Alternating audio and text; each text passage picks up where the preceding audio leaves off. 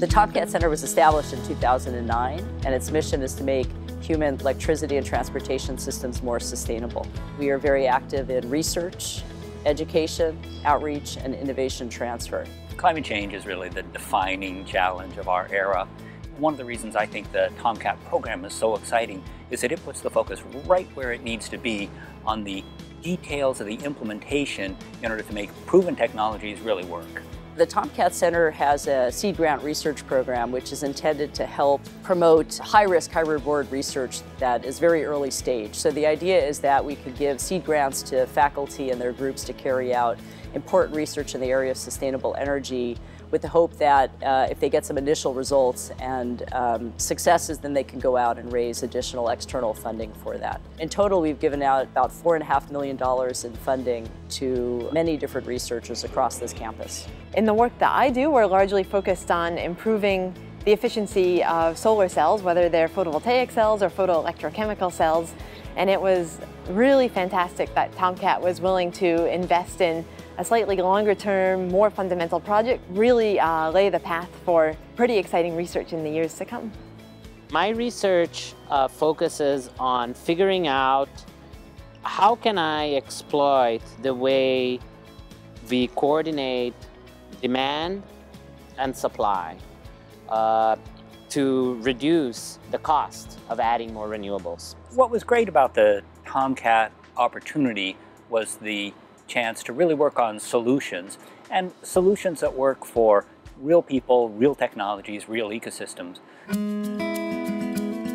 One of our goals at the TomKat Center is to educate and train the next generation of leaders in sustainable energy, and so we take the educational component of what we do very seriously. Another program that we launched about a year ago is our summer internship program. Through this, we allow a number of undergraduates here at Stanford the opportunity to work in startup companies in the area of sustainable energy. So we provide them with a stipend and really an unparalleled experience. This past summer, I interned for Steyer, and it was a company of 3 people. I was the 4th intern. This was through the TomKat Center Sustainability Internship Program, which gave me a stipend and connected with other students who are doing similar things, and also was just a great support network for me doing my first full-time internship, which was kind of a big step. The TomKat Center promotes sustainable energy outreach by hosting events and supporting publications. It's been my thesis for a long time that Stanford, for a variety of reasons, including technical and policy-oriented, and the broad range of what we do, is uniquely positioned to take a leadership role on this.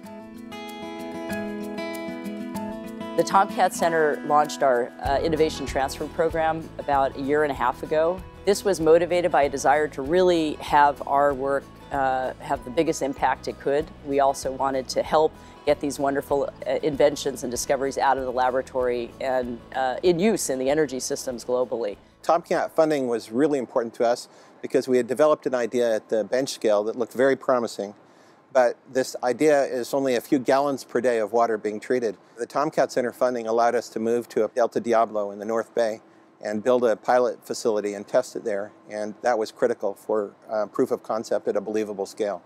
Well, the TomKat funding really came at a critical time for us. That allowed us to hire more people, get the necessary equipment, reliability chambers, etc. I think the #1 thing we got from TomKat was early validation.